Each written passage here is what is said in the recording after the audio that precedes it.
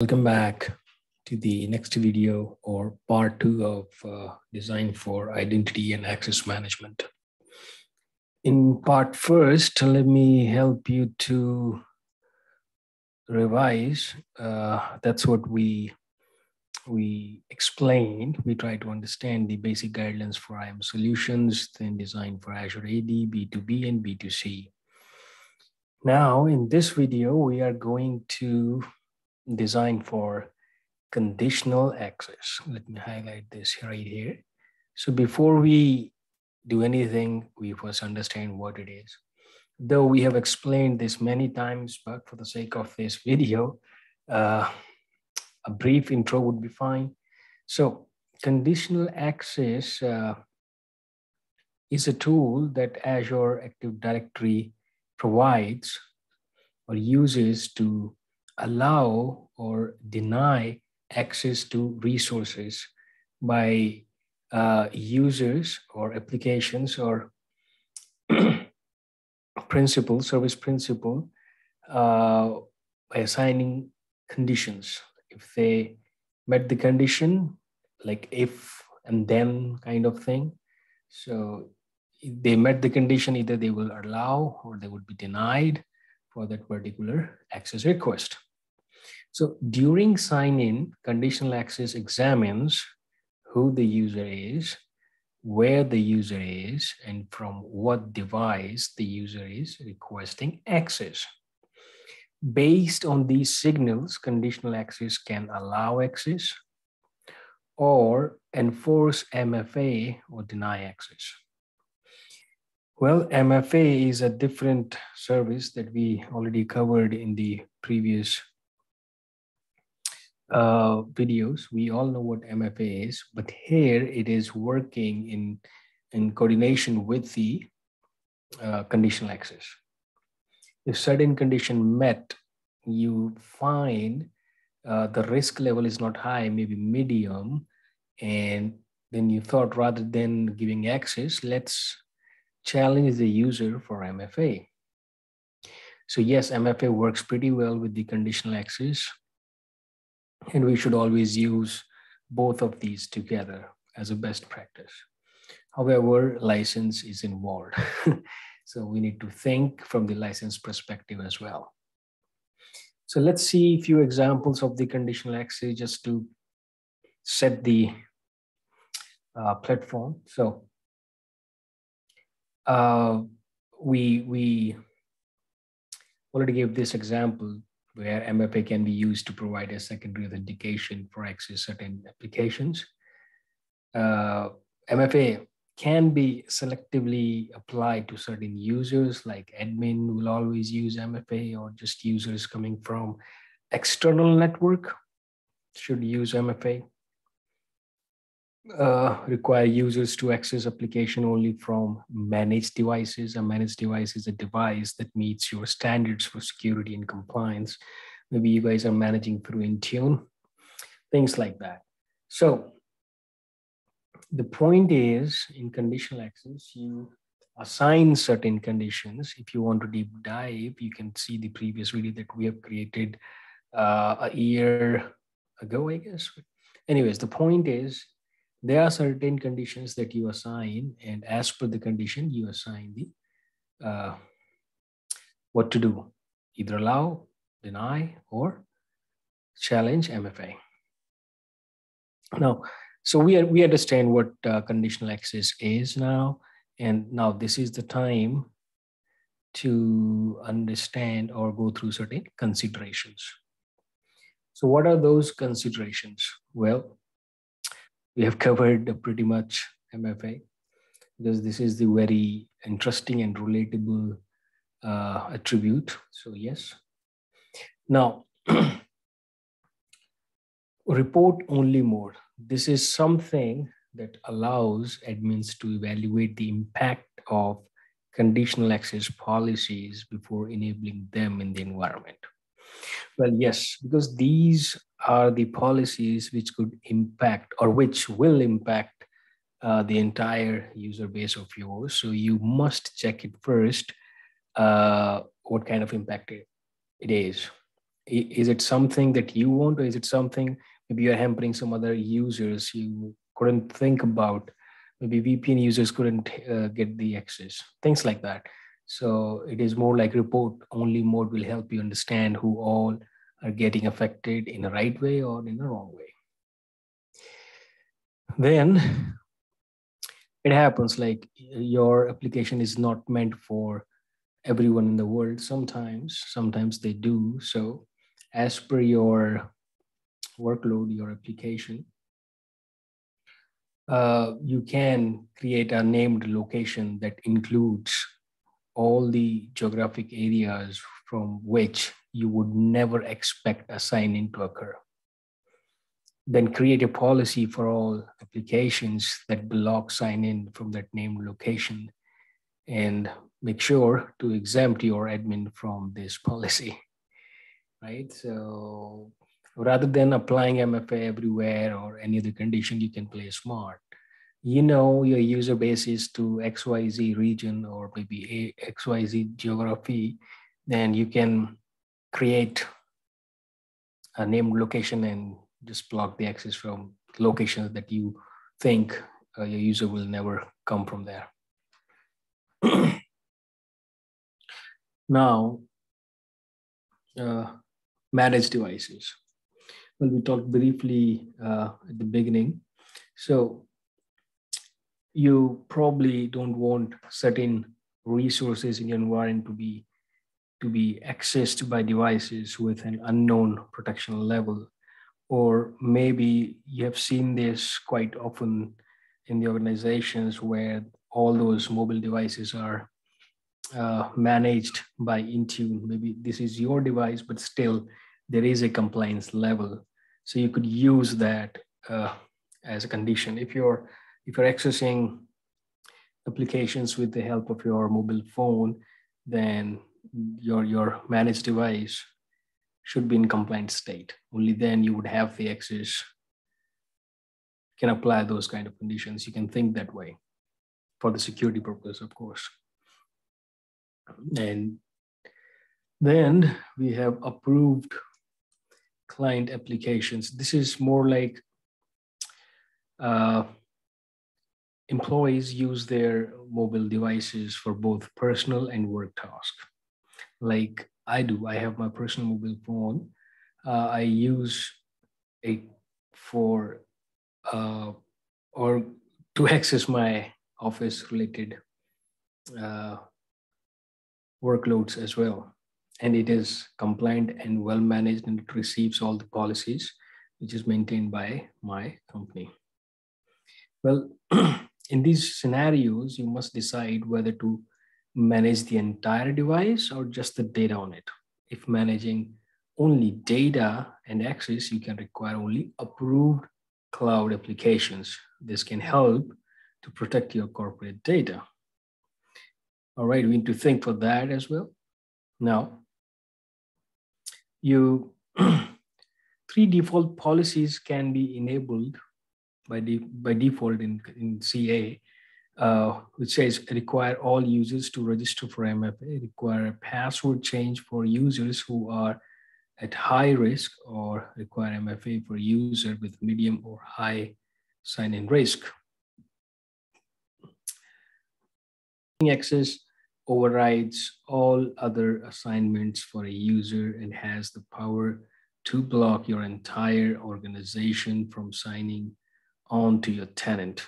It can be used, for example, when you are migrating an app to Azure AD, but you aren't ready for anyone to sign in yet, you can also block certain network locations from accessing your cloud apps, or block apps using legacy authentication from accessing your tenant resources, right?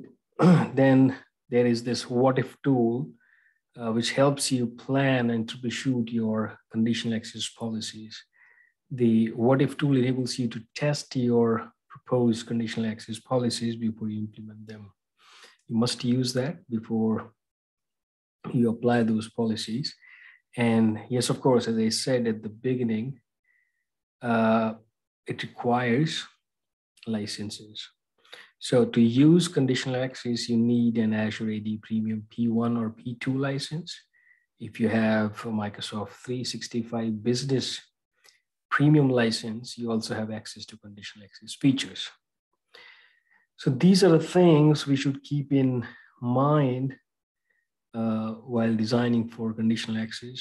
These things are very important, and we should not miss or ignore these things because it could backfire, right? And we don't want that. All right, so this is all about conditional access, and now it's time to explore a little bit or design for identity protection. So design for identity protection is all about automating detection and let me delete this, automating detection and remediation of identity-based risks. As it says, identity protection.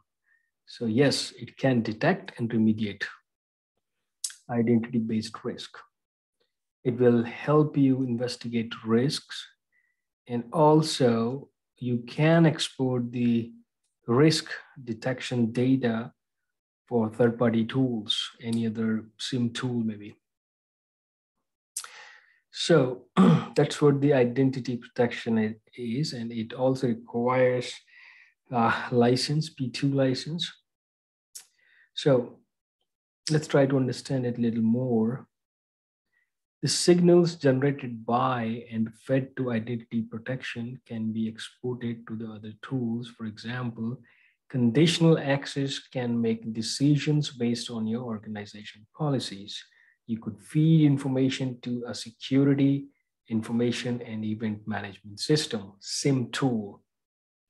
For the investigation, Azure has its own SIM tool, Sentinel, but you could also utilize third party. So here is an example where a user attempts to sign into Azure Active Directory. Azure AD calculates real-time sign-in risk based on sign-in properties.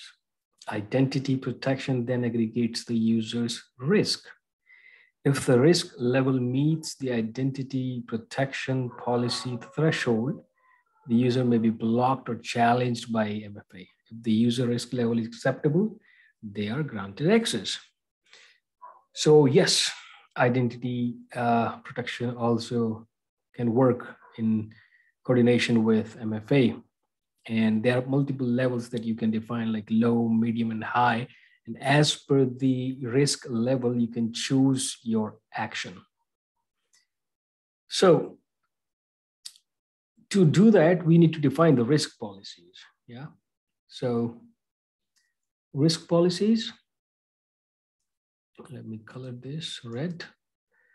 And risk policy detection in Azure AD include any identify suspicious actions related to user accounts in the directory. And there are two risk policies that are evaluated, as you can see here, user and sign-in. Okay, so let's try to understand it little further. A user risk represents the probability that a given identity or account is compromised. User risk. For example, the user's valid credentials have been leaked. These risks are calculated offline using Microsoft's internal and external threat intelligence sources. Let's see some user risk. Microsoft checks for leaked credentials from the dark web, paste sites, or the sources. These leaked credentials are checked against Azure AD users, and accordingly, it will tag it. And Azure AD Threat Intelligence, this risk detection type indicates user activity that is unusual for the given user or is consistent with known attack pattern. Microsoft recommends is to set the user risk policy threshold too high. Well, we have covered ID protection in little depth in previous videos. Just wanted to highlight here, as I was saying, in design for ID protection, there are multiple risk levels, low, medium, high. So if it is a user risk, detection of a user risk, we should set it to threshold, the risk policy threshold too high. Because we apply conditions differently. For the low, we may be allowing it. For the medium, we may be asking for the MFA, but for the high, maybe we are blocking it. So user risk should be high. Now let's try to understand sign-in risk. Well, sign-in risk represents the probability that a given sign-in, or means authentication request, isn't authorized by the identity owner. Now, sign-in risk can be calculated in real time or offline. Let's see some examples. For like anonymous IP address, the risk detection type indicates sign-in from anonymous IP address, maybe a Tor browser or anonymized VPNs. So your identity protection will definitely pick that up and put it as sign-in risk. Atypical travel.